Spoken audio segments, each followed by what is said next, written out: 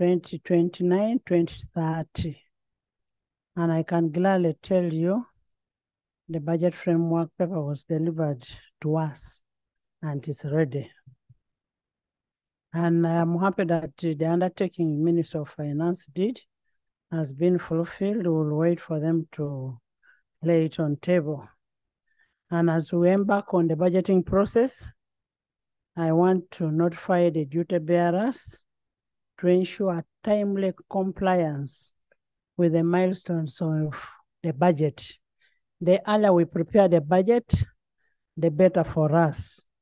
And I wish to guide as follows, that the sectoral committees will have to report to the budget committee on the National Budget Framework paper by 15th of January.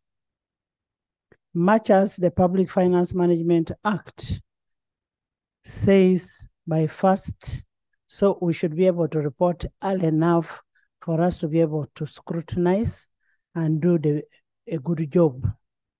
The budget committee will have to report to the House on the National Budget Framework paper by 25th January 2024. I hope you're taking note. The ministerial policy statement will have to be tabled in the House by 10th of March. Then the alternative policy statement will have to be tabled by leader of opposition and his shadow by 20th of March 2024. The proposed annual budget for the financial year 2024-2025 will have to be tabled in the House by 25th of March 2024. The sectoral committees will report on the ministerial policy statement by 15th of April 2024. The tax bills, this is where we always have problems. We should be able to process tax bills early enough so that we know where we are getting money from. This business of processing tax bills on the last day together with the appropriation bill is not good. We should be able to process the tax bill by 1st May 2024. Honorable Musasese.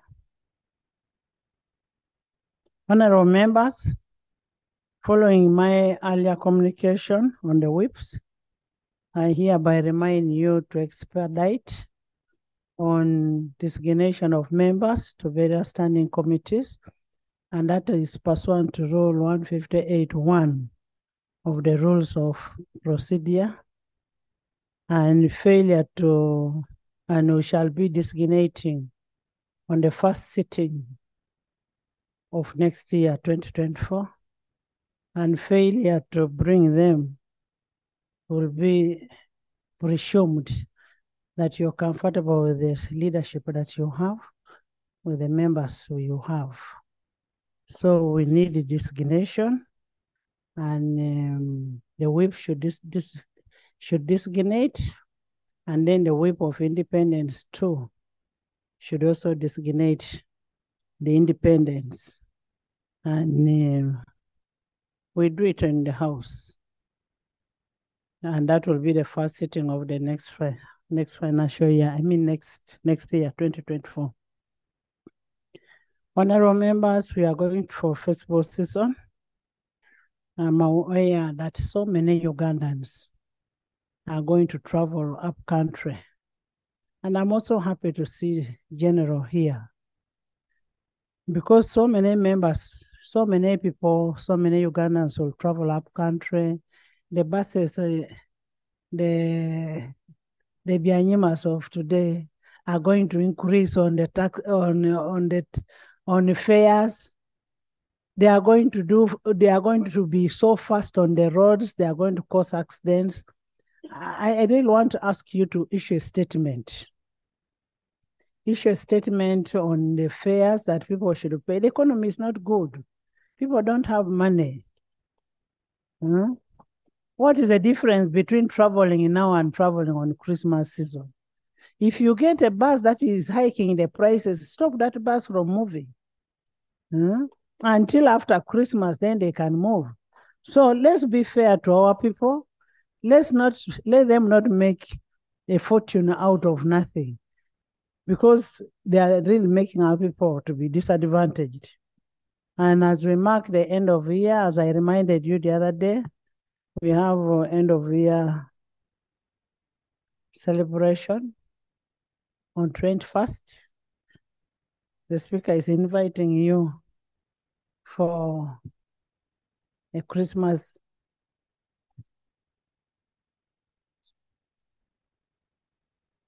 I am inviting you for a Christmas end of year party on 21st. And I want to warn you members on the speed.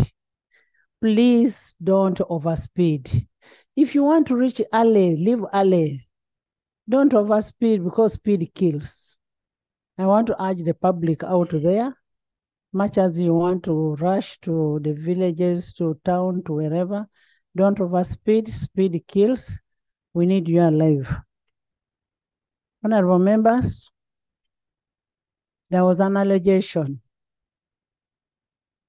which didn't go well with some of us. And as the leader of this house, the allegations that are not substantiated are not good. It came to my attention that some individuals or group of members went maligning this house, that we either gave 100 million or we are about to give, whichever, as a bribe. I am asking, bribing you for what? What are you bribing you for? I want to request you people, before you come up with such an allegation, you must be able to substantiate. You cannot just go, because this is the forum where you should come and talk. You go to the public, you go to the media and start talking all of that. If you're covering your dirt on homosexuality,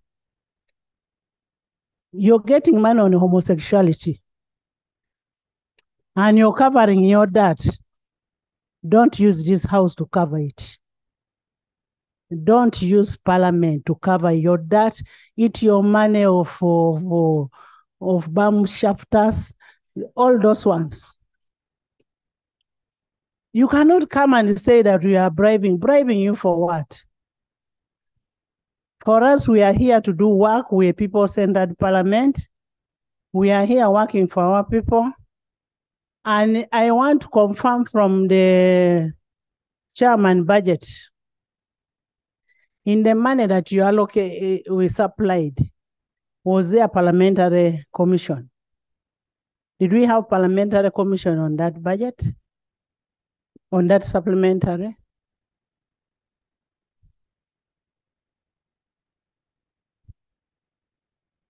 Yeah, thank you, Right Honorable Speaker and honorable members. I also heard, I saw it on TV, those allegations made, and some people also been calling me about it. But Right Honorable Speaker and honorable members, with me here, I have a schedule, a supplementary schedule, one for financial year 2023-24, which was laid to this house by Minister of Finance, a copy is. Does it have parliamentary commission? Madam Speaker and honorable members, we don't have parliamentary commission in this schedule. Maybe just for information, all the money that comes to members of parliament comes through parliamentary commission. Vote 104. That's parliamentary commission. We don't have it here. I have ministers talking notes. Minister of Finance is here. He can confirm. We have a report which we discuss and approved with the schedule. We don't have that item.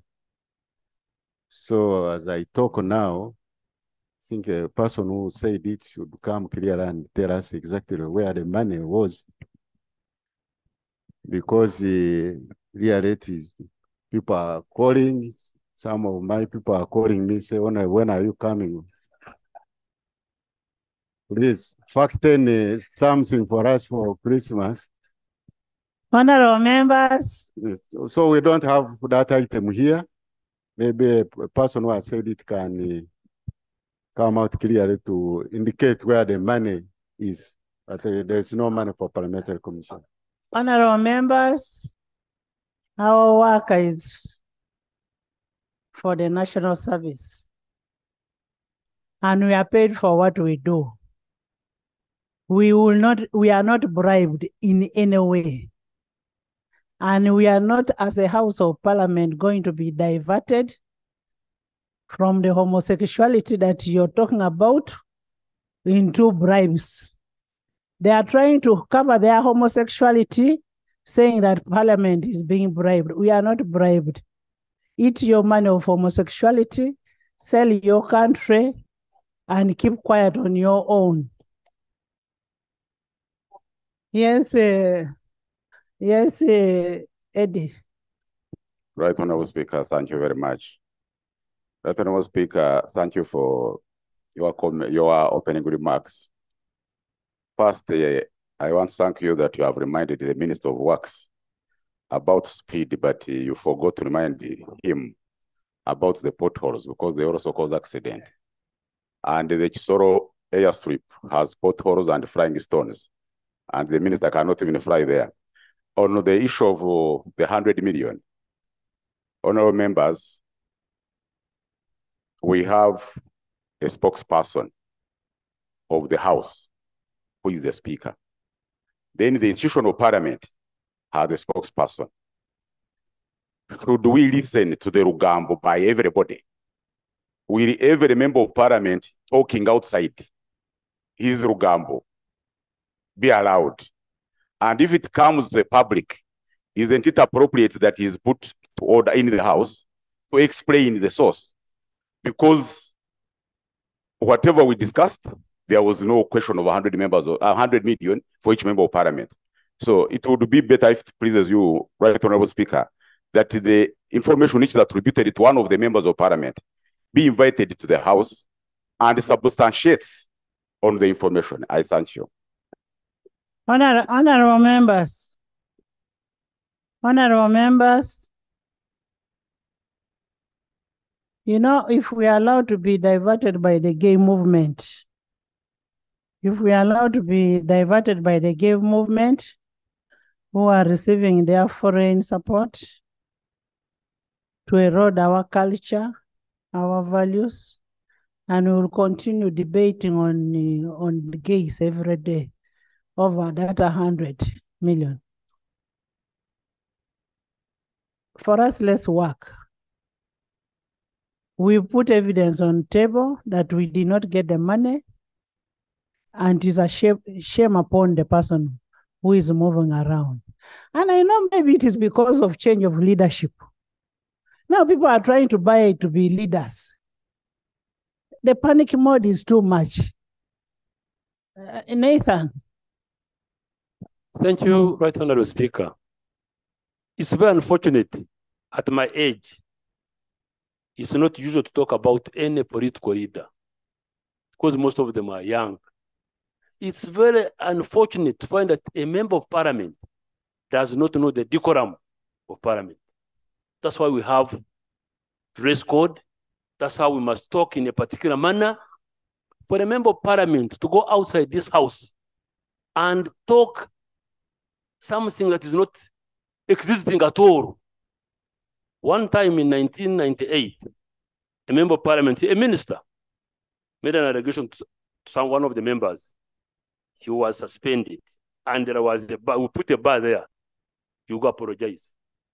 That's what is coming to. Because for somebody to talk of the money issue really, you're not supposed to be a member of Parliament, not even a political head. Because I would imagine that we are really, he must be above the bar, like that gentleman I really respect, Honorable Mpuga. I will continue holding you high. Thank you. But others, I feel that we should definitely humble ourselves. Let's talk with evidence. But you can't talk about even a colleague. We have a case in Parliament here where somebody talked about a colleague outside here. It's a case. We are supposed to treat other people the way you want to be treated, so that you can be honorable members. Two, Madam Speaker, the issue, the minister was here, Minister of Works is here. We went to Katonga with the Deputy Speaker. We were told that the road would be opened before the end of November. Currently, the people are suffering. We will go up to Zimbabwe. I don't know when Honorable Minister General Katumba will open that road. I saw it completed.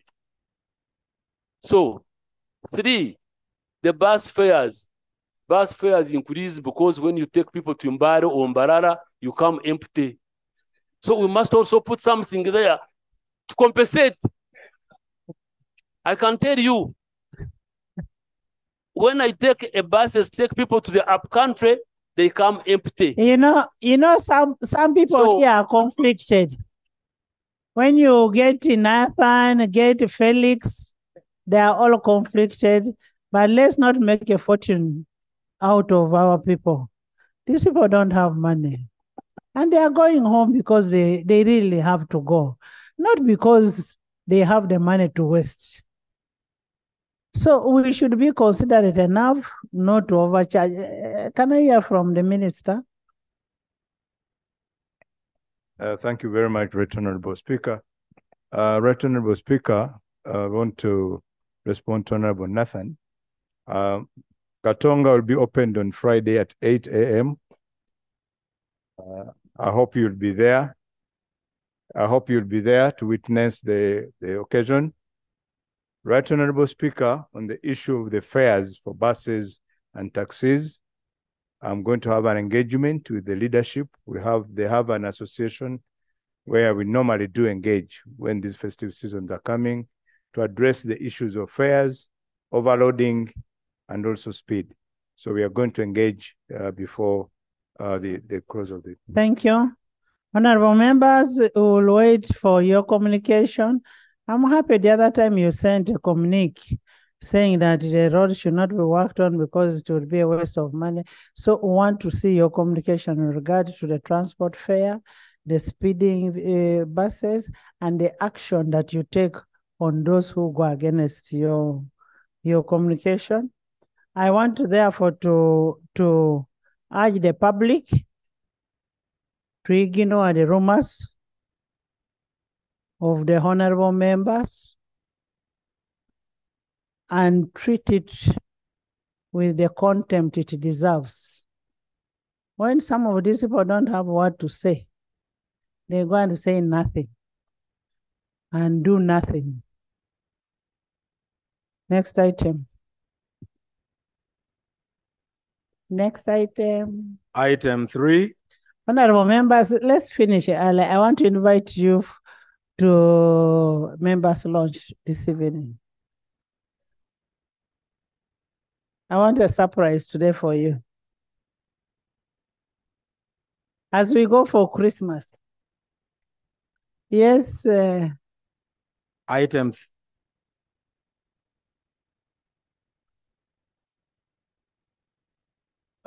Right Honorable Speaker, in the same vein, I have pain.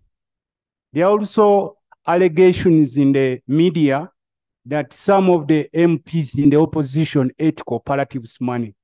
Through your office, Right Honorable Speaker, we have had a lot of calls from the public that you are in the opposition. Did you eat cooperatives' money? Through your office, Right Honorable Speaker, we want to know the names of people in the opposition, especially who ate cooperatives' money. I submit. Honorable members, the report on cooperatives. Honorable members, listen. The report on cooperatives was uploaded. I told you to internalize, read it and understand. If you see your name there, take yourself to police. The report was forwarded to CID, IGG, and DPP. It is not just a matter of saying opposition, some opposition members were there. So should we talk about rice now? Next item. Item 3, laying of papers, the National Budget Framework Paper for the financial years 2024-25 to 2028-29.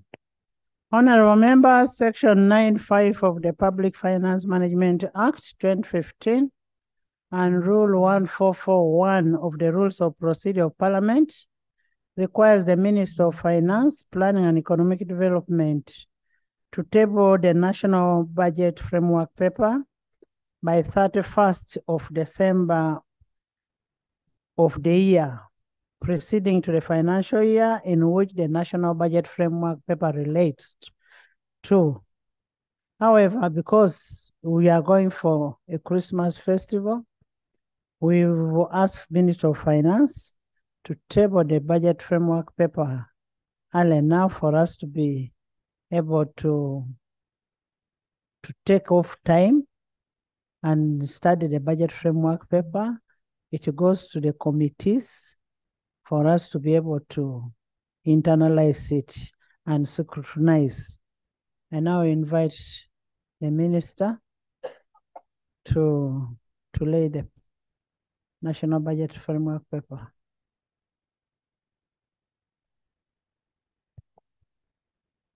Thank you, Right Honorable Speaker.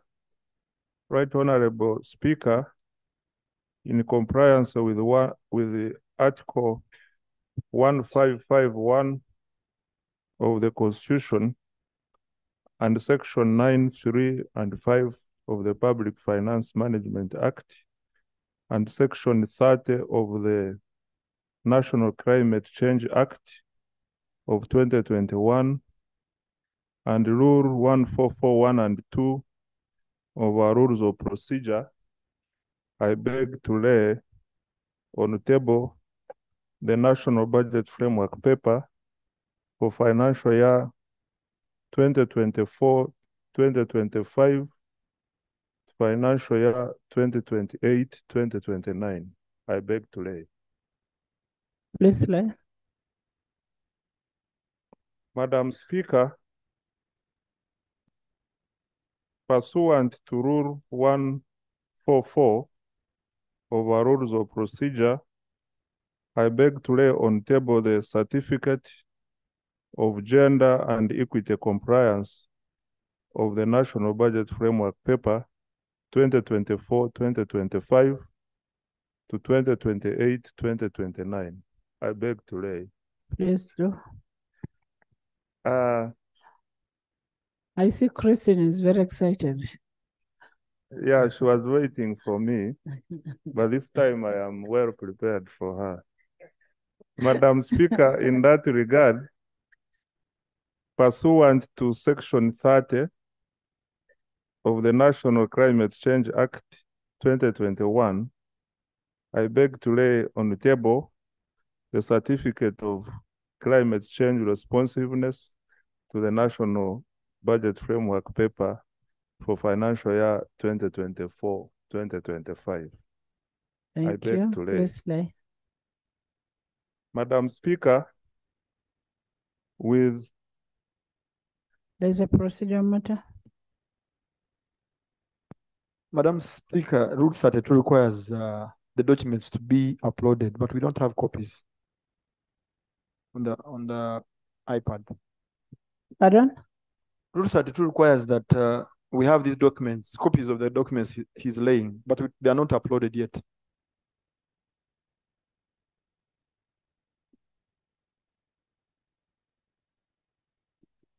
The document is very big. It's being uploaded and it will take some time. You will have time with all of them because you're going to scrutinize all of them, committee by committee.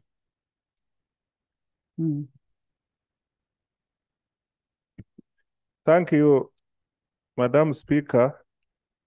Madam Speaker, I wish in brief to inform the House and the country what I have read is all about. Madam Speaker, The budget framework paper for financial year 2024-25 covers the following. 1, state of the economy.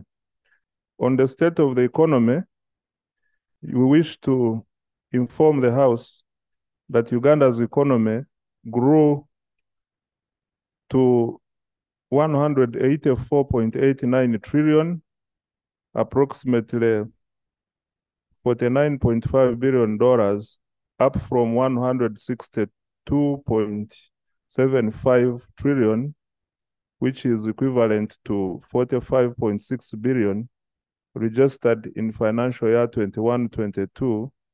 In real terms, the economy grew by 5.2% in financial year 2022-23, compared to 4.6% registered in financial year 2021-22.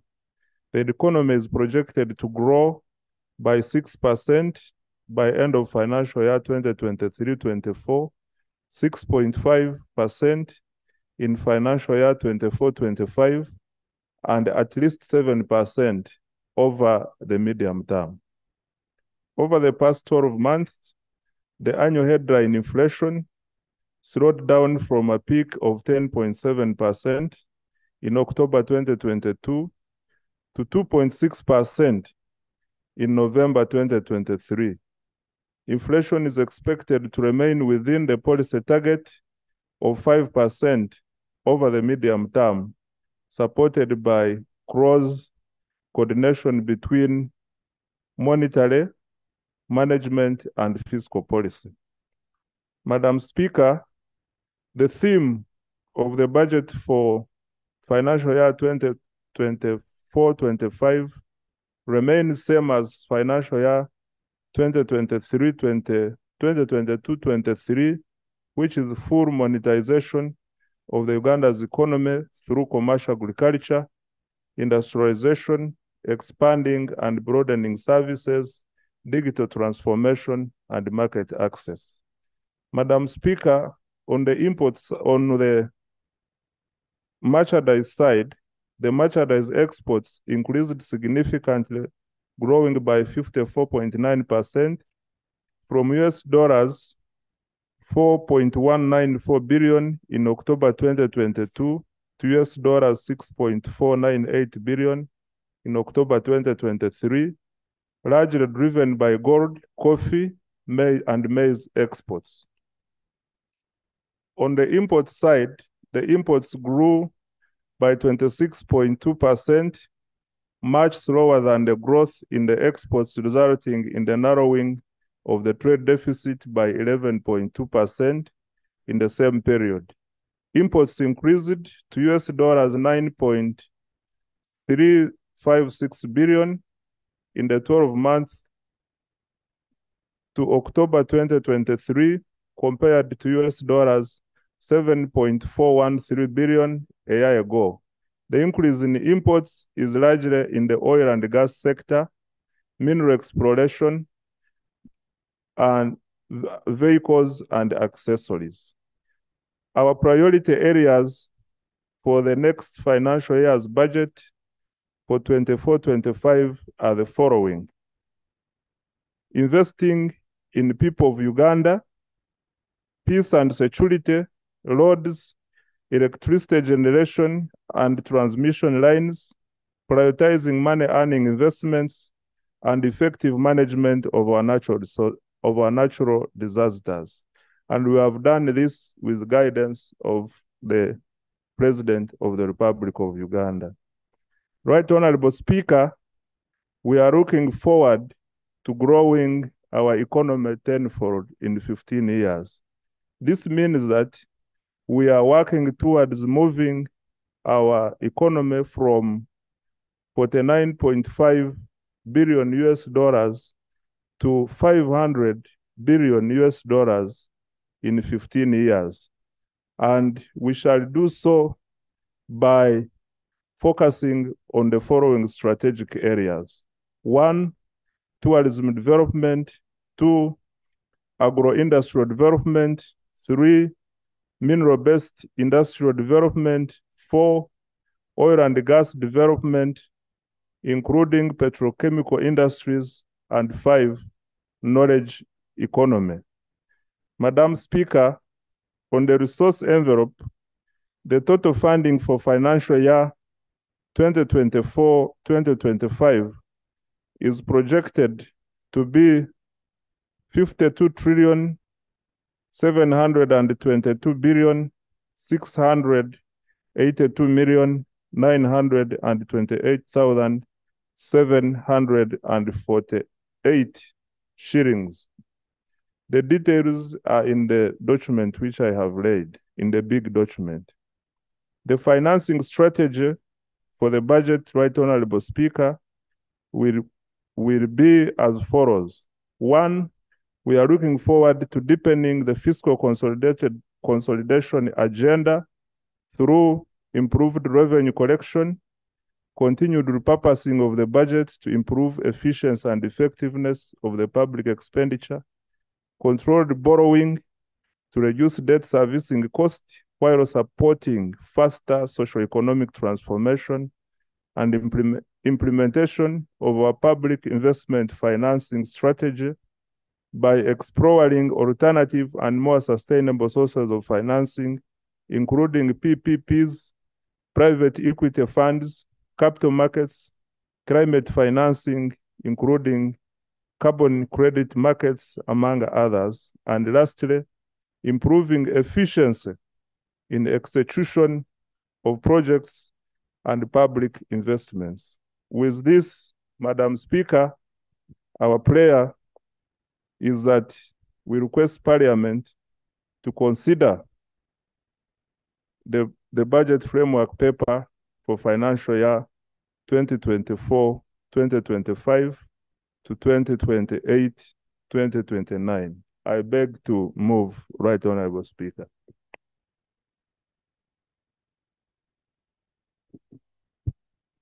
Thank you so much, Honorable Minister. Yes. Thank you, Right Honorable Speaker, and let me also thank the Minister for taking us through the budget framework paper. Madam Speaker, the Minister is aware that this preparation of this budget framework paper is supposed to be consistent with the development plan, the National Development Plan, and the Charter for Fiscal Responsibility. And besides laying, by the way, is required by law to lay 2 certificates here. He has laid 1.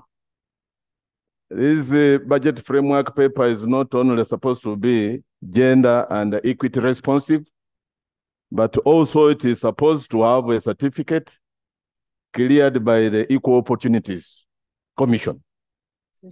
Madam Speaker, I'm seeking clarification from the Minister whether he is aware of the 10 programs that could not even pass the test of the Equal Opportunities Commission. And I know the Minister is well polished about the law. Section 9, subsection 2 of the Public Finance Management Act gives him a stringent requirement, Madam Speaker. Thank you. The Minister laid 2 documents, 2 certificates, and the one of gender is issued by Equal Opportunities. That is the one you want. And then he has also laid the one of climate change. So he has laid the 2 documents. Honorable members, pursuant to Section 9(7) of the Public Finance Management Act. Yes. I wish I could first refer. Because I could easily invite the House to reconsider. To reconsider. Referral. Thank you, Right Honorable Speaker. Right Honorable Speaker, I want to thank the Minister for timely bringing this BFP. I am a bit constrained because in his elaborate referral to the same, that's why the honorable member was a bit dissatisfied that we don't have the document, because we could have helped the Minister to make elaborate commentary on his submission. For instance, the ministers ably... Can I kindly lend you my certificates and you have a look at them? Thank you, such that when you're speaking, you have them. I will make a reference. Thank you Yes. for your kindness. Honorable Speaker, a quick one. The minister has complied with the certificate, the environmental compliance certificate, as per Section 30 of the Climate Change Act. This is an act passed by Parliament 2021, but there are no regulations on the same. I do not know, Honorable Speaker, whether we are moving well to extract a compliance certificate in a law that has no regulations since it was passed. I don't know where the Minister of Environment gets the audacity to lay a certificate from a law that is devoid of regulation, Honorable Speaker. Two, the Minister is being a bit elaborate on what they intend to change. What is not spoken about, including matters obtained from the Charter of Fiscal Responsibility. The Minister is not clear whether they intend to make some changes on the Charter of Fiscal Responsibility, because if that's the case, should have laid the same here before the BFP as per the law and procedure, Honorable Speaker. Will the Minister clarify whether he's going to put the cart before the horse, or we bear with him to make these undertakings? One good thing is the minister is going to appear before all the committees, and make elaborate commitment in all the committees, sectoral committees. But let's hear from him. Madam Speaker, I want to thank you for your wise guidance. Indeed, when we appear before various committees, which will consider the budget framework paper, we shall provide all the information pertaining to this process of scrutiny, and we shall also welcome issues which will come from members. However, Madam Speaker, I wish to inform the House that the Charter of Fiscal Responsibility is a 5-year period, and we just approved the one we are using in 2021, which will take us through these 5 years which we are looking at, and afterwards we shall process another one. Thank you. Yes, Law. Thank you, Honorable Speaker. The Minister is right that the Charter was laid at the commencement of this term of Parliament. But I'm also alive to the fact that he is communicating change in government act, revenue mobilization, and the like. It's not a crime in Legislation 4 of the PFMA Act. You are allowed to alternate. But I'm saying, if you're going to do it, will you inform Parliament that we are at par? It's not a crime for you to make changes in the Charter. If you're going to make the same, you lay the changes before the House. I'm not saying you're committing a crime. But I heard you so well. You can still bring the changes. Of course, obviously, there will always be changes.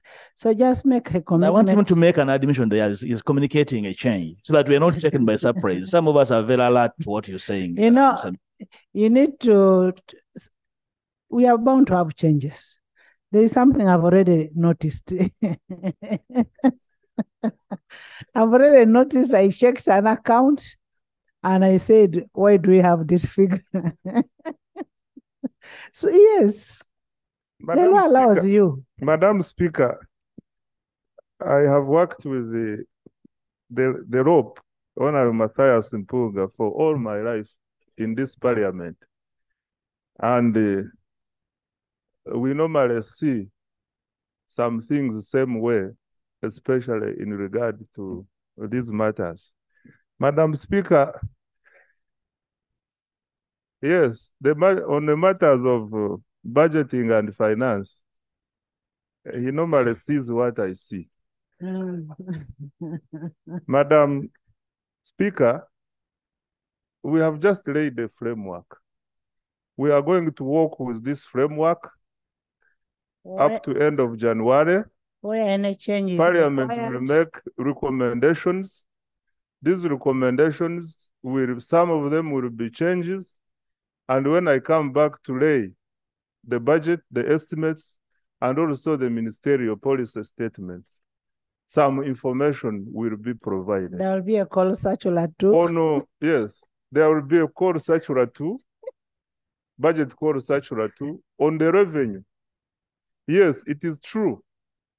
We are aggressively looking for ways of how to finance our budget using our own resources. And we are currently implementing our revenue mobilization strategy, domestic revenue mobilization strategy, and a number of things we are doing there. And as and when it requires, like when we go to the committees, we will be proposing a number of things for your approval, Right Honorable Speaker and colleagues. And I know Honorable Mpuga's concerns we shall get there. And when we get there, we are flexible enough to really move together in this. This is not a matter of losing and winning. It's a matter of both winning in order to help us raise money, spend money efficiently and effectively for the good of our people of Uganda. I thank you very much. Thank you. Thank you so much, Honorable Minister. And one, I must really appreciate you for bringing the BFP early enough. The burden is now left on the chairpersons of both the budget committee and the sectoral committees. And pursuant to section 9, pursuant to section 9(7) of the Public Finance Management Act 2015 and Rule 145(1) of the Rules of Procedure, the National Budget Framework paper is accordingly referred to the Budget Committee for consideration and to the various sectoral committees. The sectoral committees will restrict themselves to the part of the budget framework paper that falls within their jurisdictions. In addition, I wish to guide as follows. The consideration of the National Budget Framework paper usually coincides with the festival seasons. As such, the chairpersons of various committees should adequately mobilize the members and make sure that this work is done as early as possible.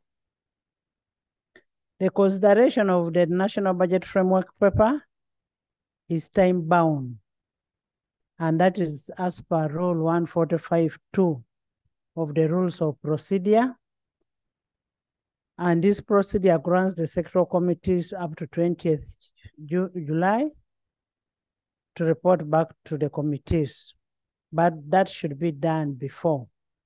The Budget Committee has up to 1st February to table a report for consideration of the House. The timelines therefore requires early commencement of consideration of this budget framework paper in the relevant committees. I now instruct the clerk to Parliament. I know the tendency of my staff not to allow any staff that works within the committees of the budget, sectoral committees, not to give them leave. They will get leave after the budget has been processed.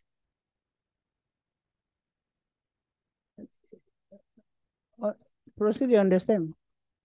Yeah, thank you. Right. In addition, I expect the committees to ensure adequate public participation in consideration of the National Budget Framework paper. Members, you need to participate in this because this is when you get to know what goes to your district, to your constituency, what goes outside there to the Ugandans. And when we are doing this, we are looking at policies. We are looking at the policies that being handled.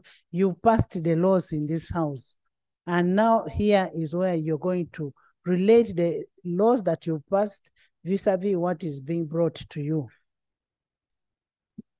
I want to thank you, Finance, on that. Yes, Sironko. Yeah, thank you, Right Honorable Speaker. Right Honorable Speaker, I'm standing on a procedural point or guidance, more so that the budget framework paper has been laid and the committees must actively participate. That by the deadline of the January you are setting, committees could have effectively handled the business. But most of the committees, the standing committees have expired. Could it be procedure okay that at least before you go for the Christmas period, the members could be designated on those standing committees that they can effectively. Honorable, I thought you're in this place earlier than me. You've been in Parliament earlier than me. This is for sectoral committees. Sectoral committees. I did not mention standing committees anywhere.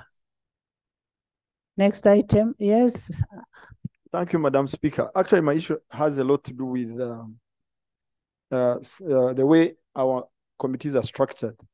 As much as I've not looked at the document, but I believe that government has presented the document in a program-based budget process they took over. And for us, we are still, our committees are still structured on sectors. The last year when we were processing the budget framework paper and actually the budget, there was some bit of disconnect because for them, they are reporting or they are presenting as per the program. And for us, we're actually handling per sector. Somehow you realize that one sector once has money or wants money for a very critical item, yet another sector actually is demanding money that may not be that critical. So in the process, there was some disconnect. Madam Speaker, I'm seeking your guidance. If it's not procedurally right, to guide on how best we can handle the budget framework paper now that it's with us. As per the program, we have programs. The way you look at it is in programs, but it is cross-cutting. When you look at legal, it looks at justice, it looks at IGG, it looks at parliament, it cuts across. So that can be harmonized.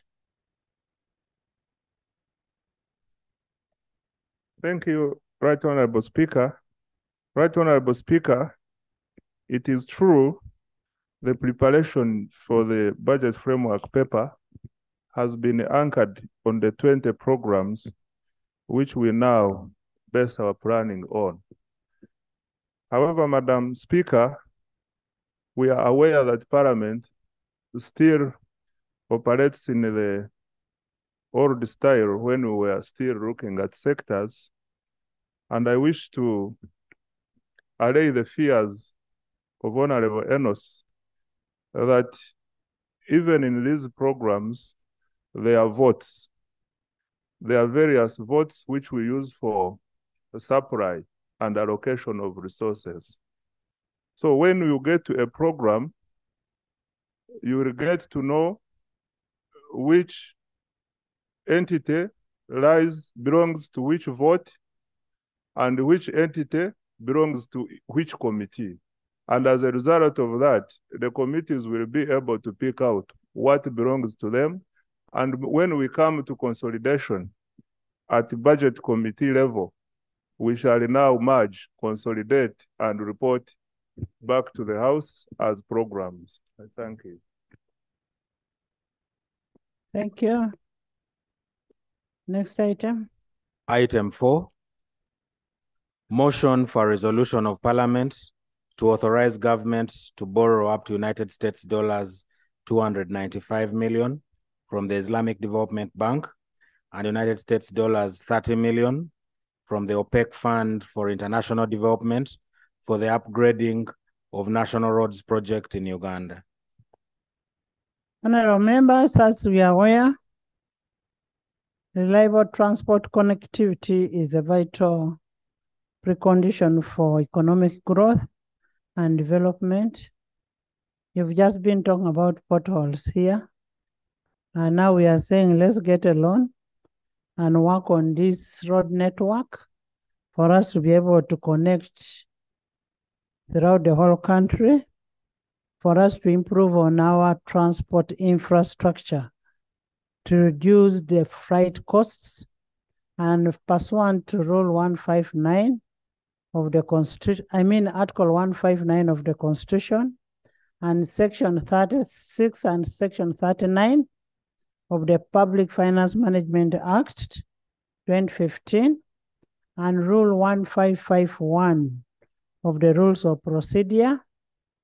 I now invite the Minister of Finance, Planning and Economic Development to move a motion for a resolution of this House to authorize government to borrow for this purpose. Honorable Minister, I can hear some people with some kabiritis. If you have a kabiriti, take it out. Thank you, Right Honorable Speaker. In compliance with the laws you have just stated, Article 159 of the Constitution, Section 36 and 39 of the Public Finance Management Act, and Rule 155 of our Rules of Procedure, I beg to move a motion for a resolution of Parliament to authorize government to borrow up to $295 million from the Islamic Development Bank of China and $30 million from the OPEC Fund for International Development for the upgrading of national roads project in Uganda. I beg to move, Right Honorable Speaker. Is the motion seconded? Seconded by Honorable Baka, Honorable Kasolo, Honorable General Muhosi, by elders, by Honorable Nandutu, by Minister of Works General, by Honorable Magezi, Honorable Daudi, by the whole House who love roads, including Honorable Abed. There is no Islamic Bank of China. A correction. He's making a correction. Speaker, Speaker. Let the Finance Minister sit Madam down. Speaker. Honorable Minister, he's just making a small correction. I would like to correct my motion. It's my motion. I'm the one who corrected. Madam Speaker, we are borrowing from the Islamic Development Bank. The issue of China was... Is that Seattle, UK? We have one Islamic Development Bank. The issue was a typing error. A typing error. No, that's okay. The error has been corrected. Would you want to tell us the terms of borrowing?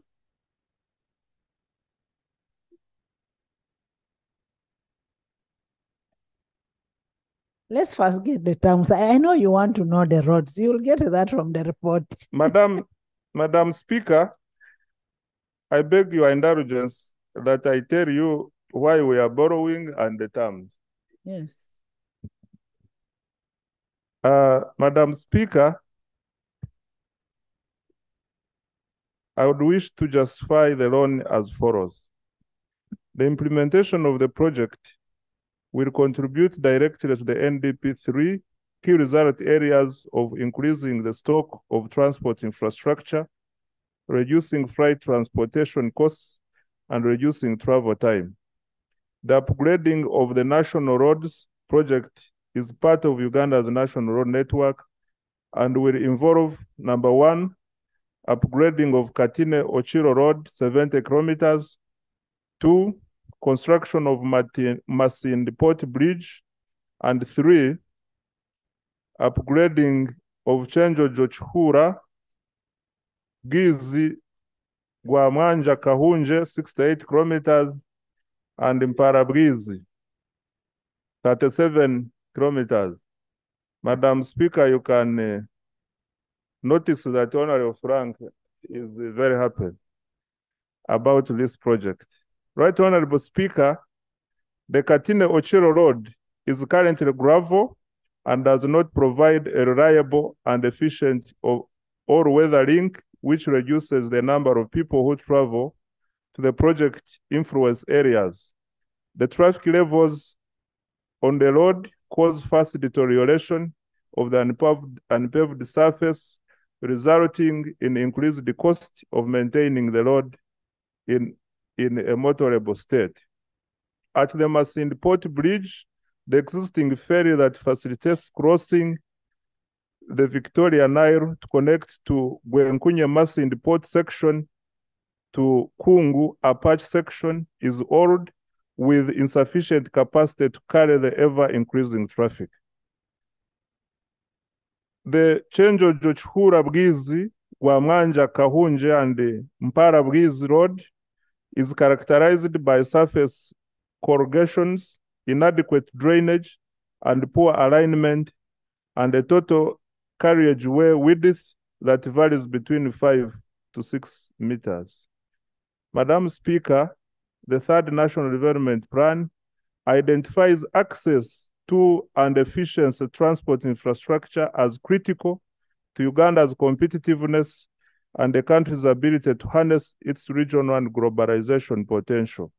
Transport infrastructure is noted as a key component contributing to the NDP3 goal of increased household incomes and the quality of life by linking growth opportunities in the key development sectors of agriculture, tourism, and minerals, which facilitate national and international integration and supports job creation and poverty alleviation. The proposed improved road infrastructure is expected to trigger rapid socio-economic development and transformation of communities living within the project impact zone. The selected roads are prioritized for implementation during the third National Development Plan under the Integrated Infrastructure and Services Program. The proposed date is consistent with the existing national vision, public debt management framework, and the third development plan. The terms and conditions of borrowing are as follows. The loan amount, $295 million. The loan period is 20 years, including grace period of 5 years. The effective interest rate is 4.75%. Madam Speaker, we have another component of $30 million, and its terms are as follows. Loan period is 20 years, including grace period of 5 years, and the interest rate is at 2%. Madam Speaker, with this justification, we presented the loan to the committee. The committee looked at it, and with your guidance, the committee can take us into the details of what they saw in our proposal. Thank you. Thank you so much, Chair. Honorable members, that was just to inform the debate. I will invite the chair. But before I invite the chair, I want to introduce the minister to the Kampala-Jinja Express Highway. The Kampala-Jinja Express Highway, that is a very, very critical road. It takes you to the border all the other borders. It takes you to Kenya, to South Sudan, to everywhere. And the loan was approved in June 2020. To date, 4 years down the road, nothing has taken place. The disbursement is at 0.1%. How sure are we that this one that we are approving today is going to be utilized?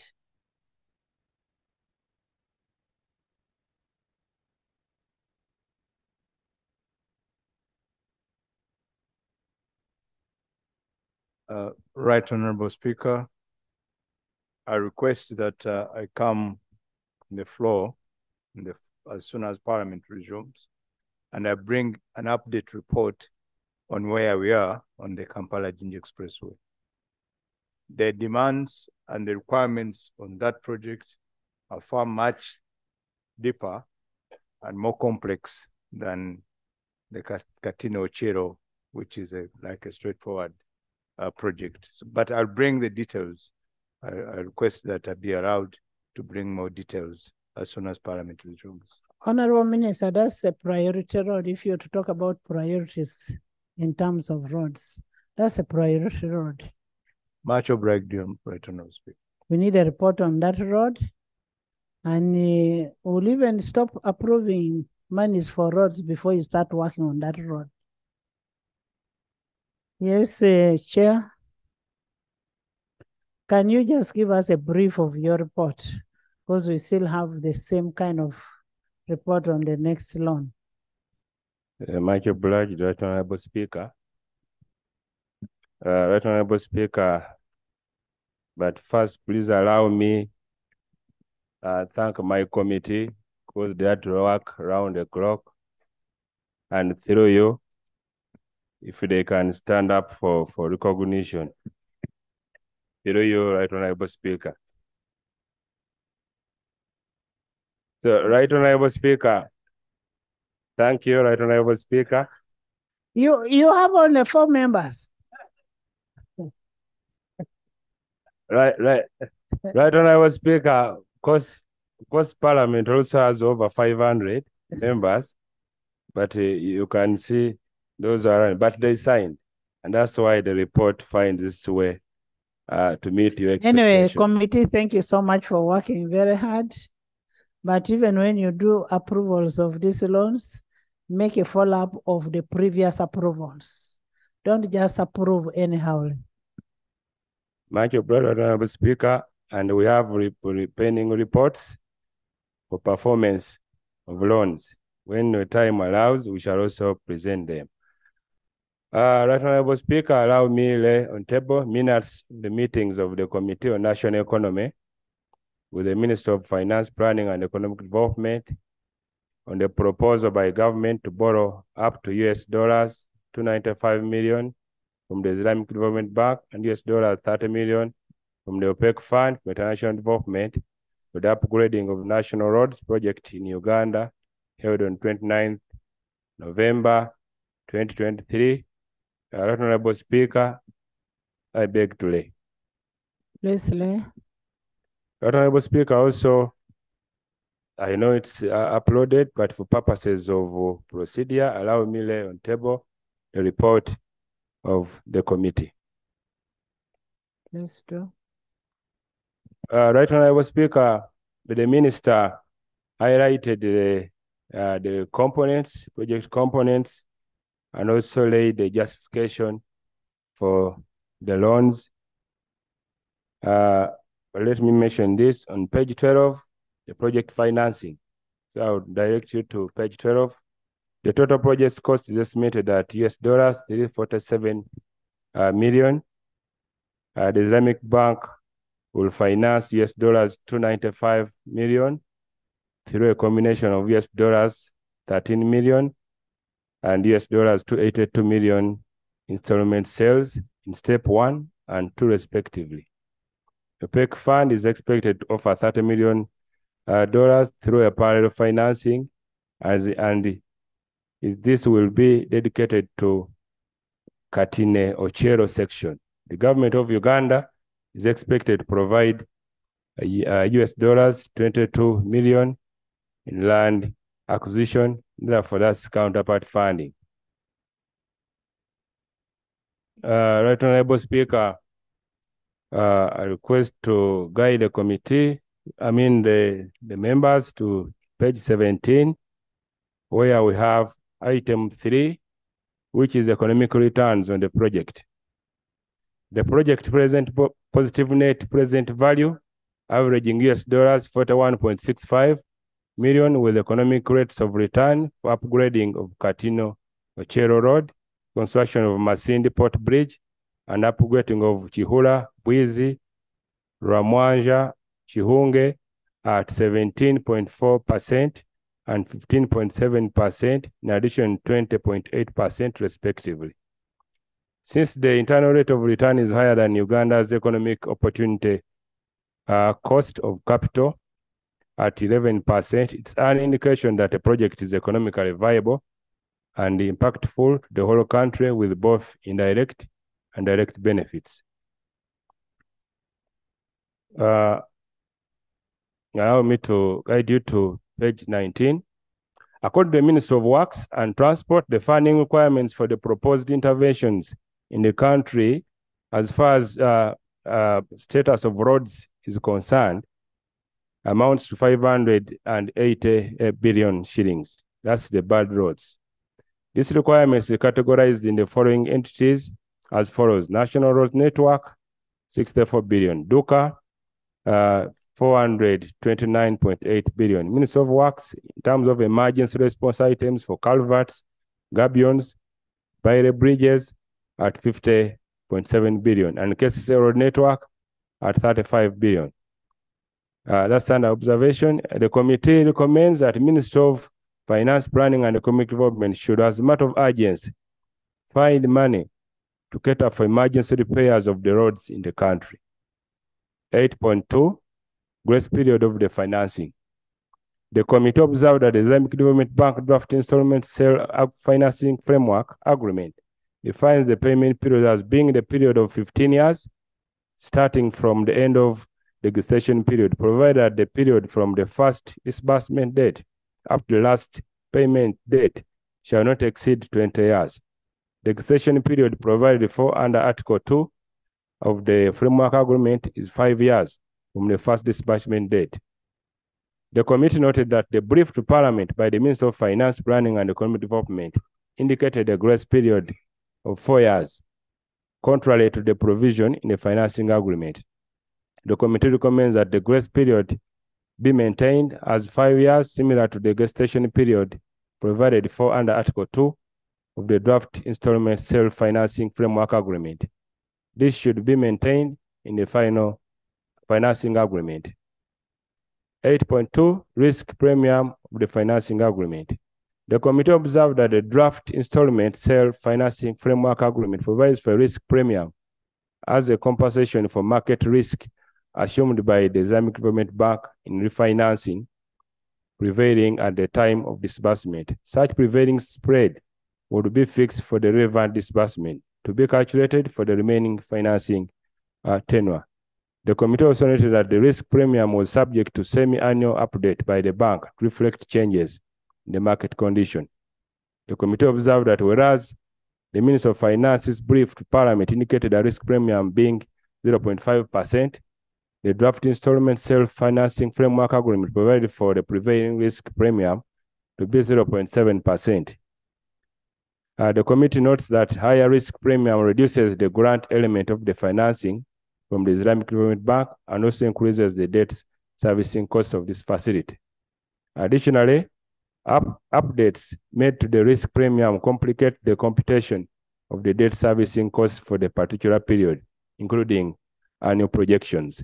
The committee recommends that the Minister of Works renegotiates the risk premium at a lower rate and also have it fixed for the entire debt servicing period, since the bank will incorporate the secured overnight financing rate in computing the payment installments. And this can serve as a parameter to reflect changes in the market condition as its variation is caused by the same.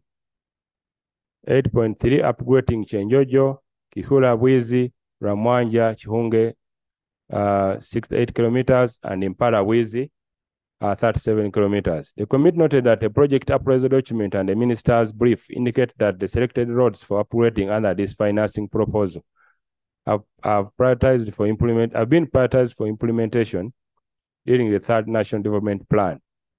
The committee further noted that the upgrading of Chenjojo, Kihula, Bwizi, Ramwanja, Kahunge 68 kilometers and Impala Wizi 37 kilometers were not part of NDP3 projects under the Integrated Transport Infrastructure Services. The committee was informed that the road was actually part of NDP3 project, but was termed under Rimi Dura Kamwenge Road. The committee therefore recommends that the project name contained in NDP3 be maintained for consistency with NDP3. The committee also recommends going forward, all MDS should adhere to the provisions of NDP3 to avoid distortions. So the road is the same, but the naming doesn't tally with what is in NDP3. 8.4 land acquisition and compensation of projects affected persons. In line with project costing and provisions in the financing agreement, the committee notes that the government of Uganda is expected to contribute $22 million towards land acquisition. In addition, government of Uganda is expected to cater for all VAT-related costs that will arise during project implementation. The committee observed that a number of projects being implemented by Uganda National Roads Authority have experienced implementation delays because inadequate resources are allocated to land acquisition and compensation of projects affected persons. Acquisition of land and right-of-way in the project sites is vital before onboarding of constructors by UNRA to ensure timely execution and completion of projects. The committee recommends that MDS should always undertake project designs prior to sourcing for money in order to minimize project delays and accrual of sufficient resources be allotted to land acquisition and compensation of project affected persons for this project. Additionally, adequate funds be provided to cater for land acquisition needs for all ongoing roads to ensure that they are fast-tracked and achieve their intended objectives. 8.5, design and scope changes. The committee observed that some externally financed projects such as Busega and PG Expressway have to undergo design changes and rescoping of works.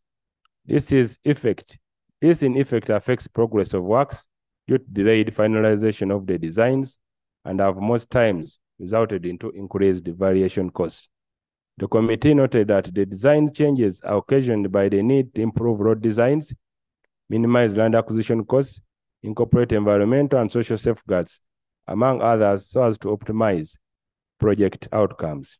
The committee was informed that UNRA has built and continues to build capacity in network planning, designs, and engineering, and has since undertaken numerous designs in-house. The committee recommends that project design stage be accorded thorough scrutiny and this process be concluded before any funding is sourced. This will minimize project delays, accrual of commitment fees, needless and unexpected cost overruns. Right Honorable Speaker, having listened to that and knowing the need for these roads and aware that Uganda loses over 428 billion annually due to bad roads, the committee recommends that the proposal by government to borrow up to $295 million from the Islamic Development Bank and United States dollars 30 million from the OPEC Fund for International Development for the upgrading of national roads project in Uganda be approved subject to those recommendations. I beg to report. Thank you so much. On top of Uganda losing money on bad roads, it also loses people daily. so many people. And that is what is most important. And that's what we should consider. And as we approve these loans, General, we expect these roads to be worked on. Let's not just approve and it remains here. They should be worked on and completed. And good contractors. Let's not give the contractors that because I know so and so. We need to have good contractors who will do a good job on these roads. Don't work on the road for 1 year, the next year the road is in bad shape. You again come here asking for loans with taxpayers' money.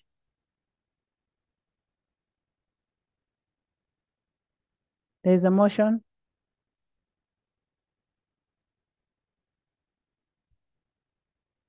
You want to debate on whether the road should be worked on or not? Now, for instance, in Kahunge, I even promised when I went there. Honorable members, even the next loan is on the same. It is on the roads. It's about people's lives. Motion. There's a motion. Right, Honorable Speaker and honorable members, this report is very clear. So I move a motion that the report be adopted and the question be put and move to another item. Seconded by Ochero, by Kahunge, by honorable members. I now put a question that the motion for a resolution of Parliament to authorize government to borrow up to USD 295 million from the Islamic Development Bank,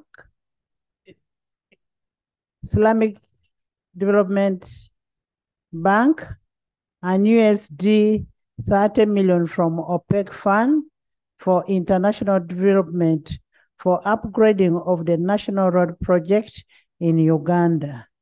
Be adopted by this House. Those in favor stand the control name. The ayes have it. I instruct the clerk to extract a resolution and submit it immediately for immediate action. Next item. Item 5. Yes, Motion the for procedural matter.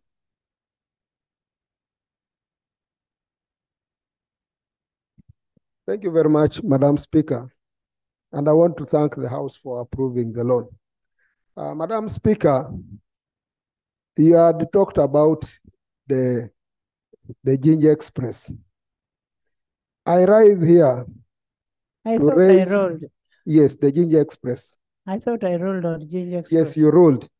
But I rise here on the procedural matter that, Madam Speaker, when you look at the road from Malaba, the road which is actually the main artery that brings the revenue that we are talking about in this House, and the congestion that is unprecedented in Malaba, the congestion where vehicles take now, as much as clearing moves faster, but the jam alone in Malaba, if you are now to move to Malaba and you're about 2 kilometers to Malaba, you can take 4 hours to access the border.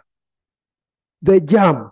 So, Madam Speaker, as we have approved this loan that now has gone, wouldn't it be procedurally right that government looks at fast tracking how we can expand the road accessing Malaba, but also do a bypass, since Malaba is the main border, a bypass that should separate the northern corridor traffic from the southern corridor traffic. That is creating a bypass through Kwapa and joining the Mbale Road towards Mbale, because traffic to northern Uganda is increasing, traffic to the oil exploration areas is increasing. Wouldn't it be procedurally right that government fast tracks on seeing how we can expand those roads to enable us generative and more revenue? Honorable Angora, do you know General Katumba? Have you ever known him? I'm just asking. Thank you very much, Right Honorable Speaker. General is known to me and is responsible for the docket. But now that you know him, kindly walk to his office and give him the information, because that is a very crucial matter that does not need to wait for this house. thank you very much, Madam Speaker. Most obliged. Thank you. But he has also heard. Thank you. General, have you heard what we are talking about the road? We need that road to be worked on, and you've heard what he's saying. Right, Honorable Speaker, it's not the first time Honorable Ngura and me have interacted on that matter, and I can assure him that already we have we are in process of creating lanes from Maraba to Tororo, and then also address the bypass, which would throw the traffic ahead of Tororo town. Thank you. Next item. Item 5, motion for resolution of Parliament to authorize government to pre-finance the reconstruction of Masaka Mutukula Road, 89.5 kilometers, and rehabilitation of Nyendo Villa Maria, 11 kilometers, upgrading of 3.5 kilometer access road to the Uganda People's Defense Forces Barracks in Masaka, 3.5 kilometer access road to Masaka Industrial Park, and an additional scope of 28.5 kilometers for Kikagati Kafunzo Road at a total cost of Uganda shillings 691,680 million. Clerk, you need to upload all these reports. Can we just hear the terms of borrowing? Now that everybody is clapping on this. And for colleagues, for a long time, people have been raising issues on this road. And you can see it from the excitement.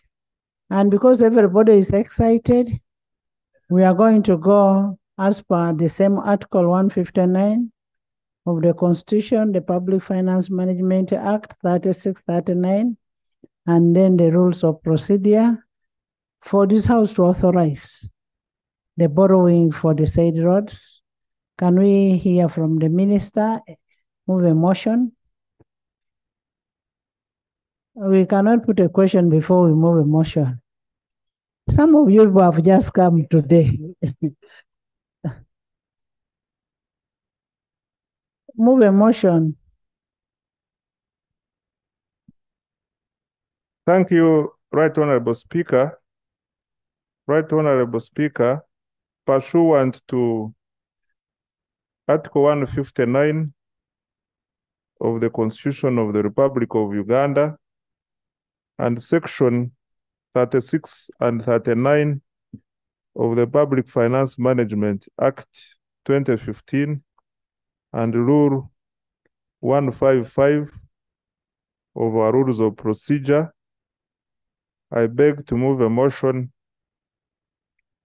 for a resolution of Parliament to authorize government to pre-finance the reconstruction of Masaka Mutukula Road, 89.5 kilometers, and rehabilitation of Nyendo Villa Maria Road, 11 kilometers, upgrading of 3.5 kilometer access road to Uganda People's Defense Forces Barracks in Masaka, and 3.5 kilometer access road to Masaka Industrial Park, and do an additional scope of 28.5 kilometers for Chikagati Kafunzo Road at a total cost of Uganda shillings 691,680 million.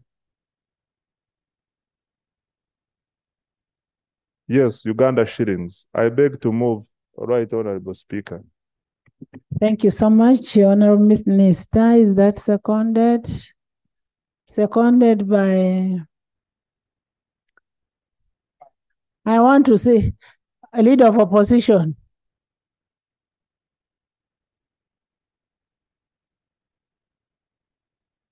seconded by everybody, including leader of opposition.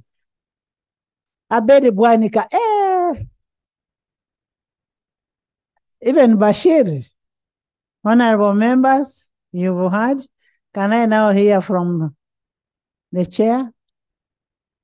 Before the chair, Madam Speaker, we have to justify and inform the country about what we are doing, what we are going to do. I thought I what don't you said, know the term. justify. No. Okay, justify, give us the terms and give us your request. Thank you, Right Honorable Speaker. Right Honorable Speaker, Masaka Mutukura Road is a critical link to the port of Dar es Salaam, and the road will facilitate the construction of the East African crude oil pipeline, EACOP. Therefore, it is important that its reconstruction is prioritized and undertaken before any further deterioration on the road happens. The reconstruction of the road cannot be financed within the current 2023-2024 budget and financial year 2024-2025 budget ceiling for UNRWA, since it is overcommitted during the mentioned 2 fiscal years with ongoing road projects and those already considered to commence in 2023-2024 financial year. The government therefore engaged a contractor to pre-finance the reconstruction of the road starting with financial year 2023-2024 on the understanding that the government shall refund the contractor in the third financial year, that is 2025-2026, and fourth year, which is 2026-2027, after the start of the construction works, and payments start in the third year after realization of some fiscal space to fund the project. Madam Speaker, China Qing International Construction Company, commonly known as Chico Uganda Limited, has expressed interest in pre-financing this road starting with financial year 2023-24 on the understanding that the requisite costs of the civil works undertaken will be reimbursed over a period of 2 years starting financial year 2025-2026.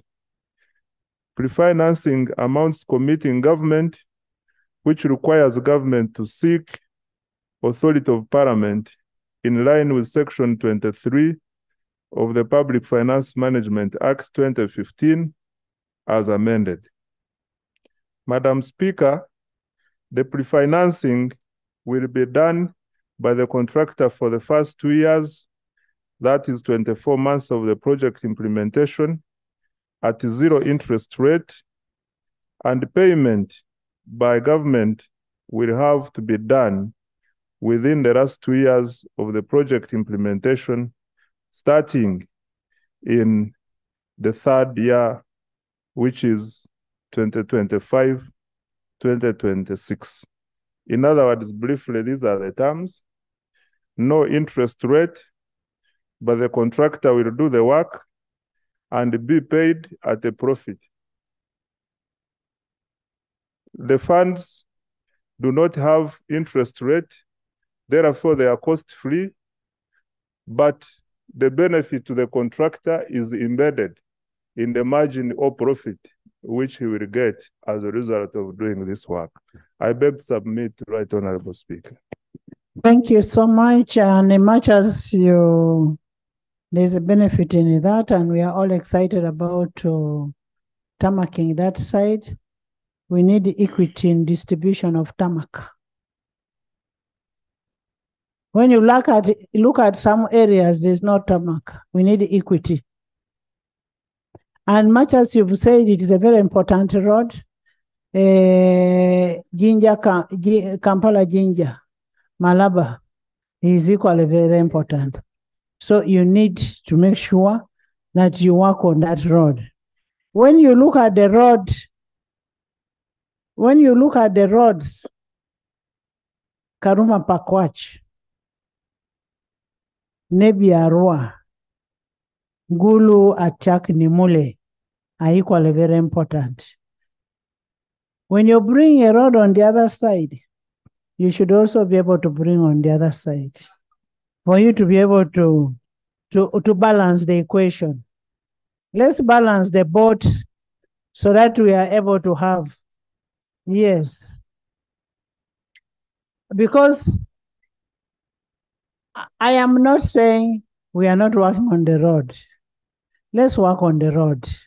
It's overdue, but you need to balance. Okay? Balance. Thank you, Right Honorable Speaker. I know the Minister of Works will elaborate on this, but for us at Finance, what guides us is the National Development Plan. All these new projects we are doing, except for Masaka Mutukura, which is in dire need. Does the National Government Development Plan have equity in it? Yes, Madam Speaker, the National Development Plan emphasizes more on balanced and regional development. Yes, And that's what we are saying. This is our guiding tool. Yeah, that is but I know that the Minister of Works, who is responsible for the sector, can really add. But for us at Finance, our tool which guides what we do is the National Development At Finance, you should be able to balance and say, this time we have funded this region, next time we should be able to fund this region, another time we should be able to fund another region. Huh? We are representatives of all the regions in this country. So people look at us like we don't mind about them. Can we first hear from the chair? You want to debate what you've not heard? Thank you, Right Honorable Speaker. And in the same spirit, allow me lay on table minutes with the committee in consideration of Tukula Masaka Road. I beg to lay. Please lay. For purposes of recall, let me also lay on table the report of the committee. Madam Speaker, having listened to all those submissions, let me proceed to observations and recommendations, but summarize. And in particular, the committee looked at the unit cost of the road, and which was on the higher side, and made the following recommendations. The committee recommends that given the high cost, the Minister of Works and UNRA should ensure that the contractor delivers the best quality bridges and roads in order to achieve value for money. In addition, yes, please. In addition, the committee recommends that UNRA should increase the stations, the places of convenience on the road from 1 to 2, since this is in an international highway. So that's within that cost. Further, given the unit cost of the project, the 400 meters from the Gaya PTC be upgraded, and street lighting should be included in the following urban areas. Masaka urban stretch to be increased to 10 kilometers. That's the street lighting. Bukunda urban stretch 1.5.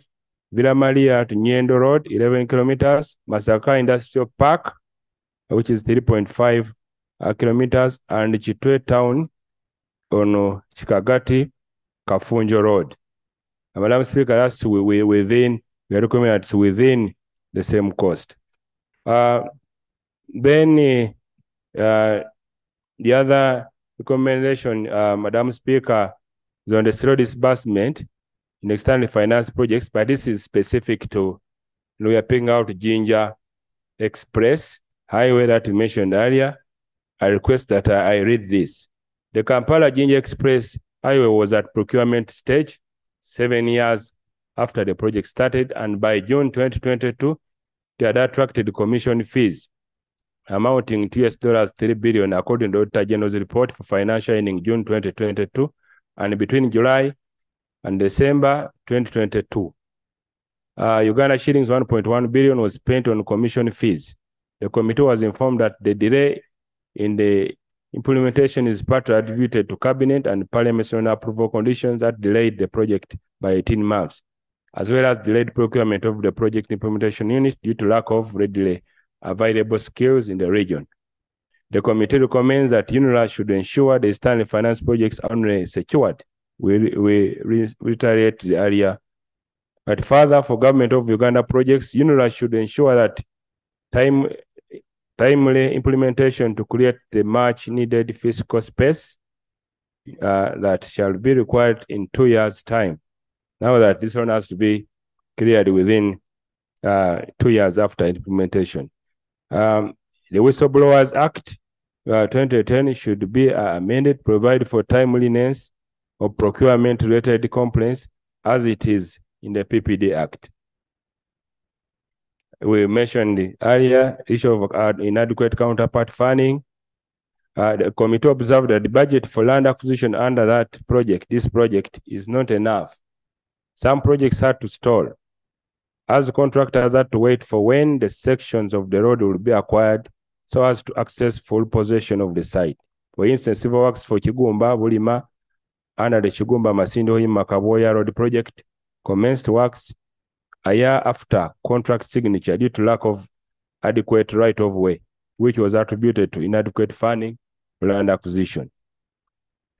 The committee recommends that the budget for land acquisition under UNRA should be enhanced to ensure smooth implementation of various projects with government commitments. In addition, UNRA should prioritize counterpart funding for this project under the land acquisition project to ensure its timely implementation, leaving no room for blame on government for any delays. 10.5, there is a currency breakdown. The committee recommends that UNRA should consider renegotiating for better currency breakdown in the vice, because, Madam Speaker, the breakdown was 80% in US dollars and 20% Uganda shillings. And the committee recommends, therefore, consider negotiating for better currency breakdown in the various contracts so as to minimize on the foreign exchange risk associated with foreign currency, preferably a ratio of 50 to 50. Conclusion, the committee recommends that the proposal to pre-finance the reconstruction of Masaka Mutukula Road 89.5 kilometers and rehabilitation of Nyendo Villa Maria 11 kilometers, upgrading of 3.5 kilometers access road to Uganda People Defense Forces Barracks in Masaka, 3.5 kilometers access road to Masaka Industrial Park, and an additional scope of 28.5 kilometers for Chikagati Kafunjo Road at a total cost of Uganda shillings 691,680 million be approved subject to the observations and recommendations herein. Honorable Speaker and honorable members, I beg to move. Thank you. Thank you so much, Chair, for the report, brief report. Nyendo, you wanted to say something? Nyendo, there's a motion, Nyendo. Right, Honorable Speaker. I want to thank the chairperson for the report and the attendant observations. I have two remarks, Honorable Speaker. One is that the House should recognize that for the first time, the government is bringing a pre-finance project for approval. 2 years ago, I raised the red flag over the avalanche of projects offered on yellow papers, committing government without scrutiny of Parliament. There was denial from the Attorney General. Now he has worked backwards. The House is at liberty to self-proud for insisting that it was illegal and irregular and out of space. So That was the way to go from the word go, right, Honourable Speaker. I am glad that the government has woken up and corrected the illegality that was being visited on the taxpayer. Secondly, to congratulate the Minister for Works for finally working on the Matukura Road. It was a monument of shame to the nature of neglect we can visit onto ourselves on such an international highway that brings in a lot of revenue into the country. So I hope it will change not only the face. You don't know, Speaker, you drive through Tanzania and enter Uganda, and then you realize that it's a whole new, space on earth. It was a huge shame on us. I hope it will lift our image and also enhance the revenue inflow into the country. Finally, I concur with you, Regional Speaker, that finance and works need to harmonize, balancing.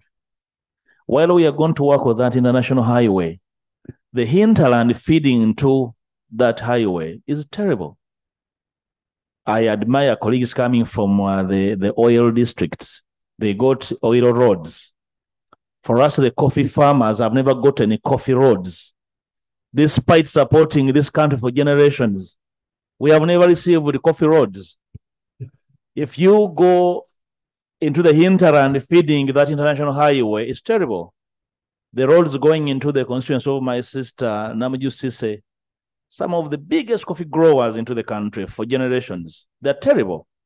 The road from Masaka to Chiwangala, Ndagwe, over 60 kilometers. The beauty is that the general knows so well about that road, and the road is going to Bukoma and Simbi, the biggest producer of coffee. They're terrible roads, Honourable Speaker. I hope the Honourable Minister will. At least for us, the Milky Roads have. Look, information. Look. We have the Milky Roads. Information, yes. Right. Look. Yeah. Thank you, Right Honorable Lope. Lope, you are mentioning. You're thanking me. Madam. Thank you, Right Honorable Speaker. Right Honorable Speaker, I have heard the Lope talking about no coffee road for generation. But one thing you don't know is that cotton has been the first crop registered. It is an international crop, and we have grown this crop. I've been educated on the basis of that crop, and even now we are struggling to get the Ministry of Roads to extend some roads there. Right Honorable Speaker, let it be on record. The Minister of Transport assured the people of the North that there will be security shortcut that will connect the North with the South through Amodo Swamp. It is now 10 years since.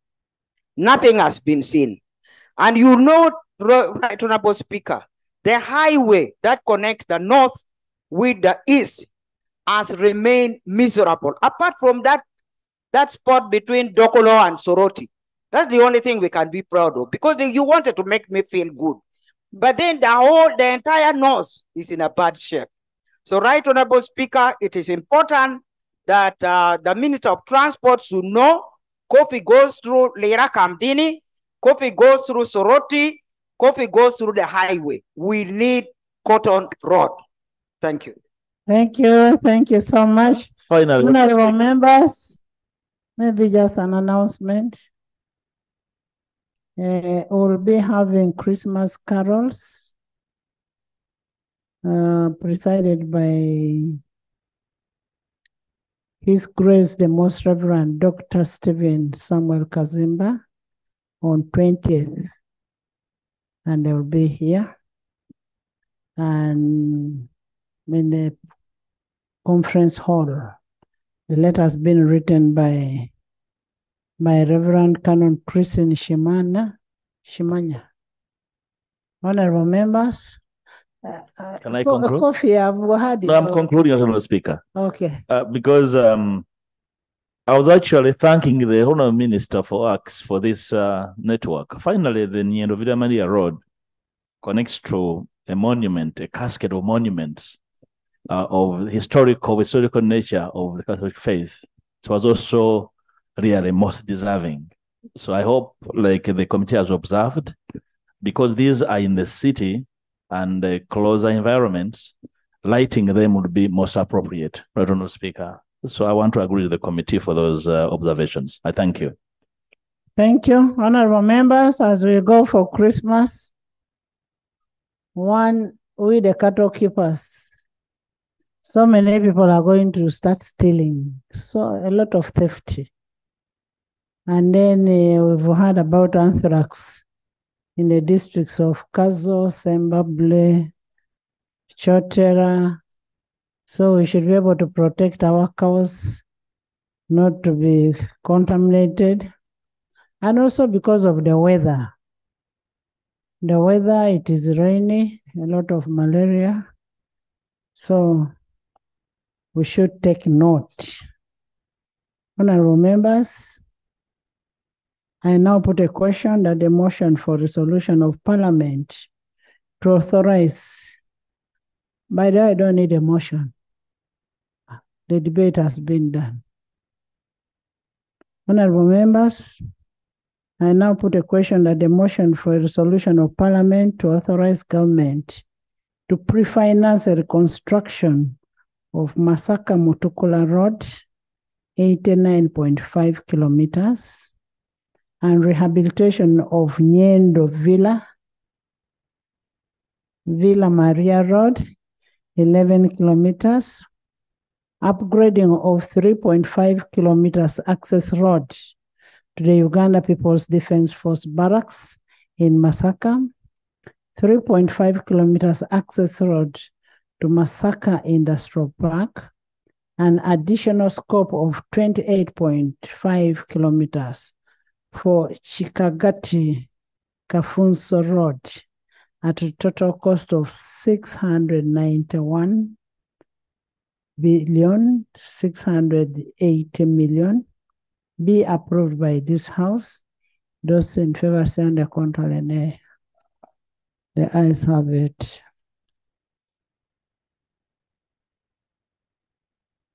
Honorable members, I want to thank you so much for all the work you've done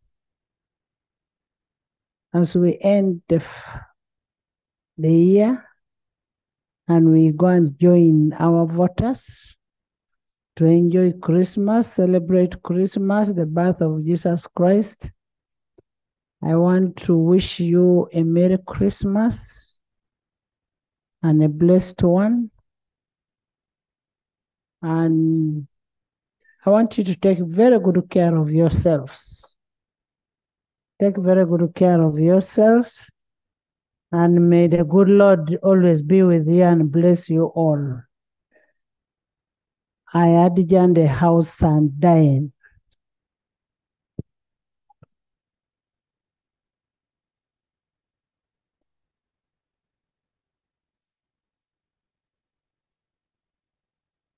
That's all. Yeah.